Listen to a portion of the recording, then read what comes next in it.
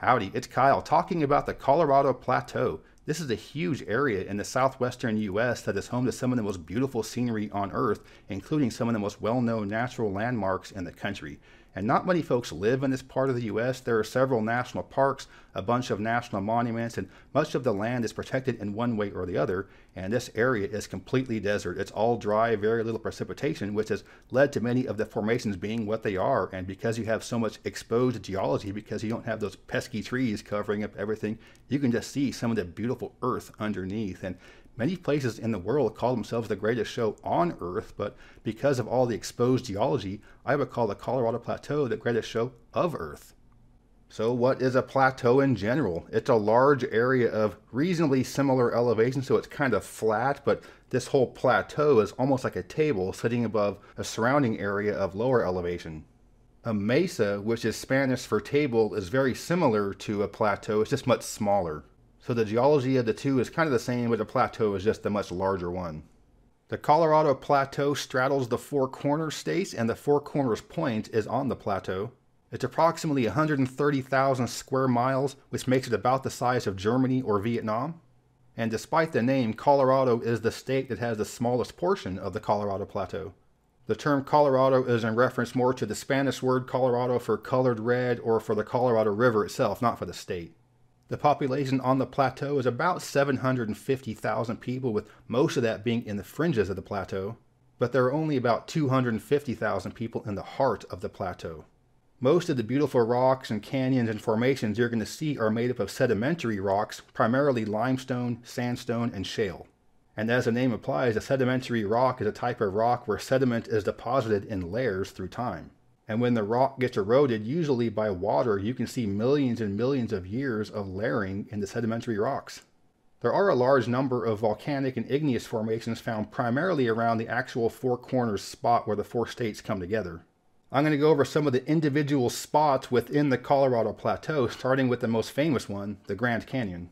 The Grand Canyon is about 277 miles long, and at its widest point is 18 miles, and the deepest point is over 6,000 feet.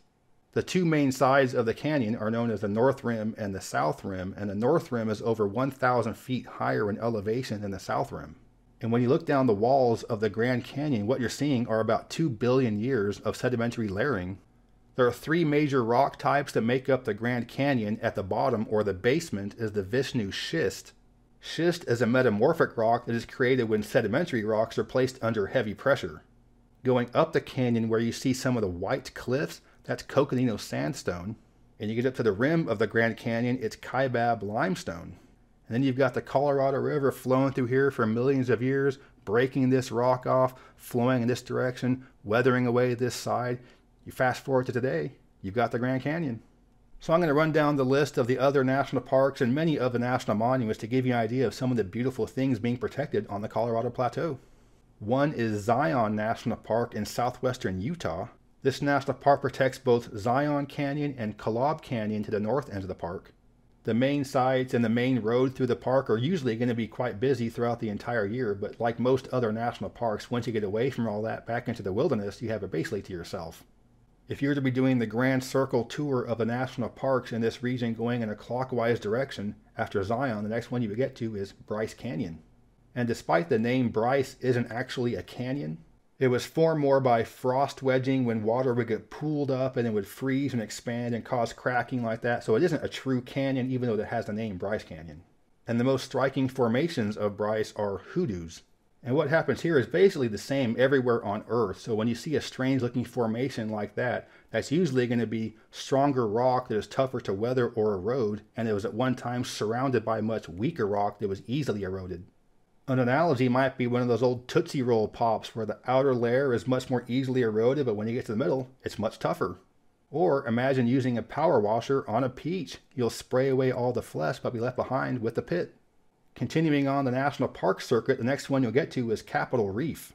And this protects largely water pocket fold, and this is a monocline fold. And a fold is like a curve in the formation to where you have a kind of a flatter plateau and almost like a geologic slide down to a lower level where it plateaus off again. You'll see beautifully colored formations all throughout this region, but Capitol Reef is where you have the most beautifully colored ones in my opinion. Another national park in this region is Canyonlands. This has very similar geology and scenery to the Grand Canyon, but is much less visited. The Grand Viewpoint at the Willow Flat Campground I think is one of the most beautiful viewpoints in the entire country. But that's just one part of this park. Another part is called the Needles, and these are big individual rock columns. Another part of Canyonlands is called the Maze. This is one of the most inaccessible areas in the contiguous U.S., and as the name implies, it's a big maze of smaller canyons. And Canyonlands is where the Colorado River and the Green River come together. These are two of the most important rivers in the region for carving out some of the biggest canyons, and Canyonlands is where you find the confluence. Not too far from Canyonlands is Arches National Park. This is where you have the largest cluster of natural arches in the world. There are over 2,000. All of them are sandstone. You have smaller canyons in here. The Colorado River flows through the park. And these arches sit atop salt beds, and you get the shape of the arch through wind erosion.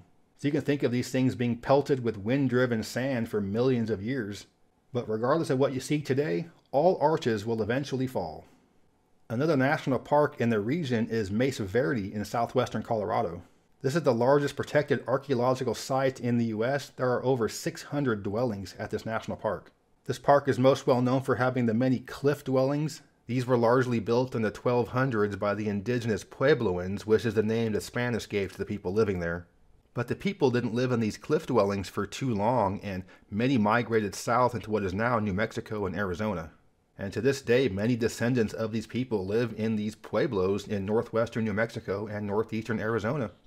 And this is a very popular place, which is why it became a national park in 1906. There was much vandalism and looting at the archaeological sites prior to national park status. And more people visit this park each year than ever lived there. And the last national park on the plateau is Petrified Forest in Arizona. There are a couple of different parts of the park. The most well-known one is the Petrified Forest itself. The petrified wood is about 200 million years old. These are trees that were buried under ash and then crystallized. So these are dinosaur-aged trees, and unfortunately there's much looting going on to this day. So I would say please don't buy any of the petrified wood in some of those souvenir shops in the region. The other main part of this park is the Painted Desert. And you get this beautiful coloring through layers of shale, siltstone, and bentonite clay under a strong layer of limestone. But like I had mentioned before, they're not just national parks. There are a bunch of national monuments and other protected areas, and I'm going to go over a few of them right now. The largest one is the Grand Staircase Escalante National Monument. This was the last officially mapped area in the contiguous U.S. It's very remote. And it's called the Grand Staircase because you have sedimentary rock layers that have increasing height, like a staircase. Also in this area you have Bears Ears, Valley of the Gods, and Monument Valley. And you've probably seen photographs of these areas a bunch of times. It's really accessible to get to these spots.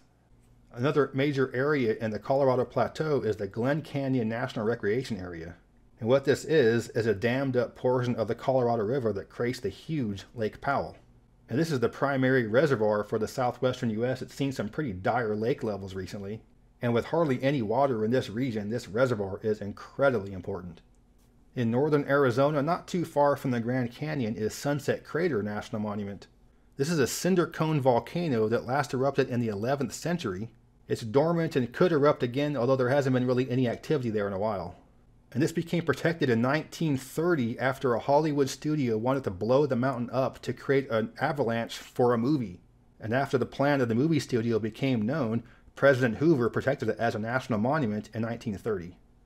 Another interesting area on the plateau is Coral Pink Sand Dunes State Park in Utah. And the pink sand dunes are eroded remnants of pink sandstone. Another Utah state park on the plateau is Kodachrome Basin. These look kind of like the hoodoos of Bryce Canyon, but what these are actually old geyser holes. Sediment would gather in the geyser and then solidify. And through the years, the rock surrounding this solidified geyser was weaker, so that was eroded, and what was left behind was the solidified geyser hole. These are called sand pipes, and it's believed that this is the only place in the world where these exist. Another interesting state park in Utah is Goblin Valley. The formations here are hoodoos, just like the ones in Bryce Canyon, but they've been referred to historically as goblins. And the last protected area I'm going to mention is Vermilion Cliffs National Monument. This is in far northern Arizona, close to the Utah border. The most well-known feature of this park is something called the Wave.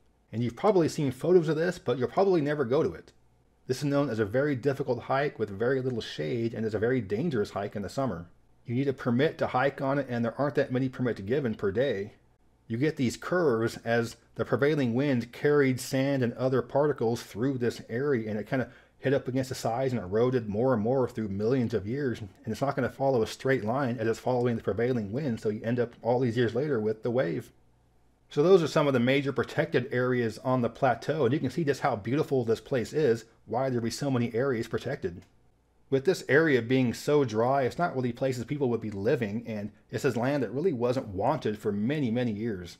And throughout U.S. history, unwanted land became part of the Bureau of Land Management, which is what most of this land in the Colorado Plateau once was.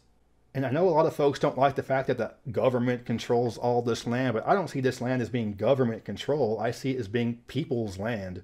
And besides, this is probably the least hospitable part of the country in which to live. There really shouldn't be development here anyway. But overall, this is one of my favorite parts of the country and my single favorite part of the country for exploring the wilderness. So if you like hiking and backpacking and mountain biking, this is one of the best parts of the country, if not the best part of the country for it. I hope you enjoyed this video. If you did, please give me a thumbs up to let me know you approve, and subscribe to this channel if you're interested in learning more stuff about geography from a nerdy perspective. I cover cities, physical geography, all kinds of stuff. But yeah, thanks for watching. Geography King, signing out. I'd like to give a special thanks to my superior patrons for their support, especially Brian J. Welcome to the club. If you're interested in purchasing a pin for the viewer wall map or just to support the channel, please check out my Patreon page with the link in the description. And as always, thank you very much.